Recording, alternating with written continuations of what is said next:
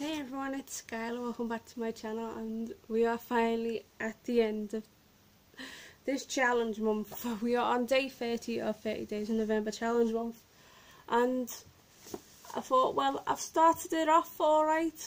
I thought I'm going to end it with a bang. This happens to be one of my favourite films of the 70s genre. Well, not 70s genre, 70s decade. I apologise. So I am actually going to end the movie with a favourite movie of mine. I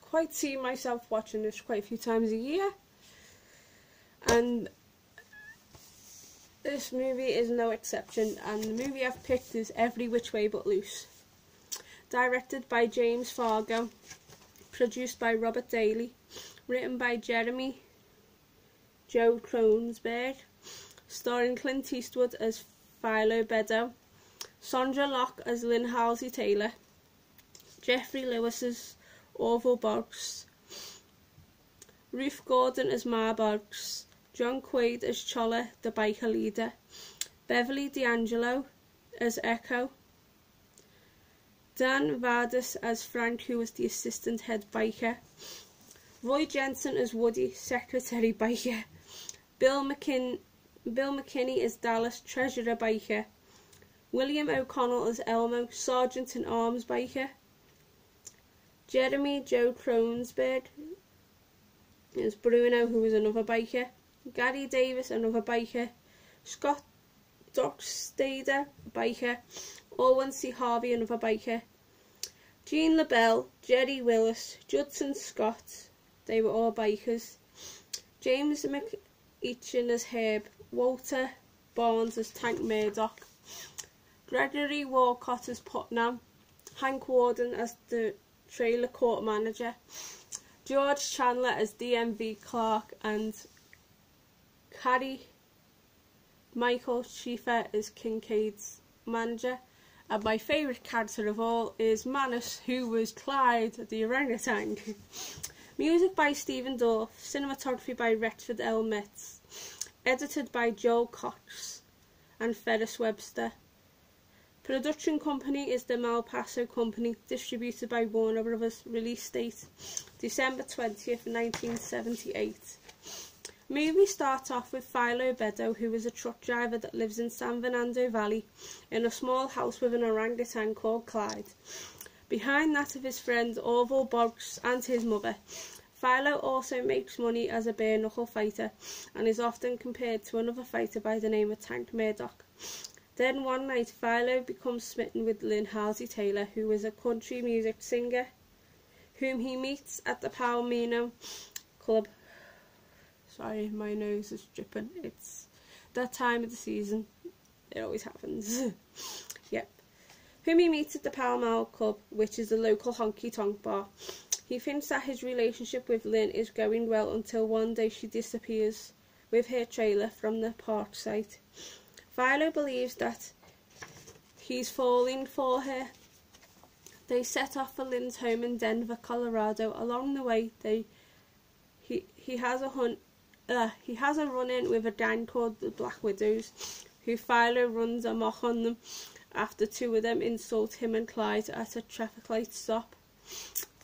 Philo chases after them and takes their bikes and money off them, but each time the Black Widows goes after Philo, it ends in disaster. Philo also gets shouted at by a policeman called Putnam, and they have a fight in the Palomino bar. Then the policeman and the Black Widows follow Philo on his trip to Colorado with Orville and Clyde. They join Philo to Denver.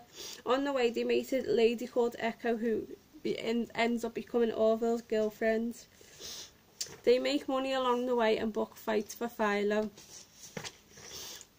After a fight in a slaughterhouse, the man who was holding the money tries to shortchange Philo. Then Echo fires a gun and the man hands over the money. Lynn knows that Philo has come to look for her, so she and the Black Widow try to get him into a trap. Philo sees Lynn and tries to talk to her, but is then surrounded by the Black Widows and fights most of them off until Orville steps in and he uses a garbage truck and dumps all of the bikes into the back of the truck. The Black Widows charge the garbage truck, but Orville gets away from them. Then Philo, Echo and Orville escape. Philo finally finds Lynn and she tells him how she really feels about him. Then Philo says that she's the only one dumb person that just doesn't... No, he's the only one dumb person that just doesn't want her for one thing. That means basically to take her to bed and have his way with her. Because he actually loves her. Then Lynn erupts in a rage and hits repeatedly until she gets in tears. Then Orville finds out that Tank Murdoch is ready to retire after one more fight. Orville makes the fight happen and Philo fights Tank Murdoch. During the fight, the crowd initially backs Murdoch, who insults Philo and says he's going to be the next Murdoch. Philo lets his guard down, who gives Murdoch a clear shot which knocks Philo down for a count. Murdoch now gets the crowd backing him.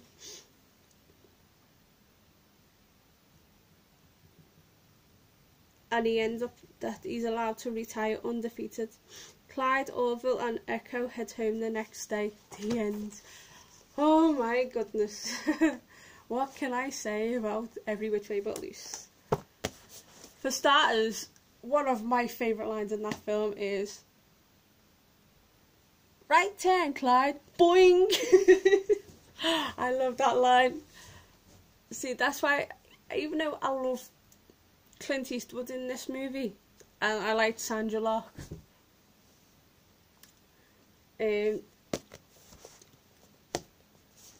Clyde stole the show for me. Just the way he was in the film, he was like pulling tongues, he was like going, and then he was going, basically putting the middle finger up, and he was just doing funny things, but he was so affectionate towards like Clint Eastwood. It was like his best friend. And even in another scene, which I didn't want to talk about in the review, but I'll mention it here, Clyde was like a bit jealous of Philo because he was in love with Lynn, and Clyde wanted a bit of action, so they find a zoo for Clyde, and Clyde goes in the zoo and he finds someone and he basically does the deed with her. And it was just so funny, you know, how they portrayed it and how they shot that scene. It was just absolutely brilliant. I mean, the whole film was just funny. It had comedic element. It was just so hilarious. It was unbelievable. I mean, and it was so good for its time. But to me, even though the film came out in 1978, the film to me is like, it's like Gremlins. It's a timeless movie. That's how I feel with Every Which Way But Loose. It's a proper timeless movie. You can watch it any time and it never gets old. It gets funny every time you watch it. And that's what I like a film to be. A film that will never get old and it'll be just so funny every time you watch it. So, yep, that's my review for Every Which Way But Loose. You know I'm going to give this the big smackaroony 10 out of 10. Because from start to finish, this is one of the films that makes me laugh. I just find it funny. Every single scene, even the scenes with the Black Widow, the biker gang, where every time they try to do something and they think they're going to win, they always end up losing. It was just crazy. All I can say about the film is it's a timeless film, as I said. It's a film you can watch over and over again.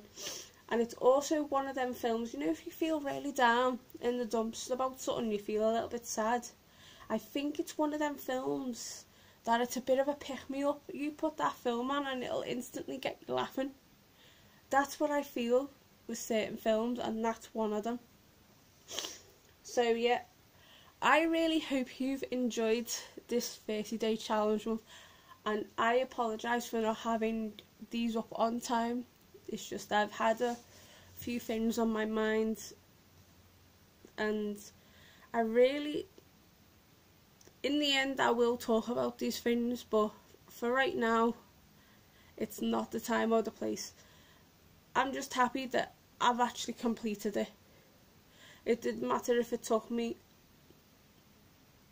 6 days, a week over, like the time allowed, but I felt that it needed to be completed for my channel so I could move on to other stuff, because I do have a few other stuff planned for this channel, but it's just when do I have the time to upload stuff I want to upload vlogs that are, because there's a few vlogs that I'm dying to do, and I'm dying to tell you all what's going on and stuff like that, and just everything. So I just wanted to give you guys a quick heads up, but I do have one very, very special video coming up in a couple of videos time, and it's something that just needs to be said, and I'll explain it when it comes to the video, because it's not going to be the next one, it's going to be the video after that, because I'm going to be doing 4 videos today. So yeah, so stay gory, have unpleasant dreams, and I will see you soon. Ta-ta for now, bye.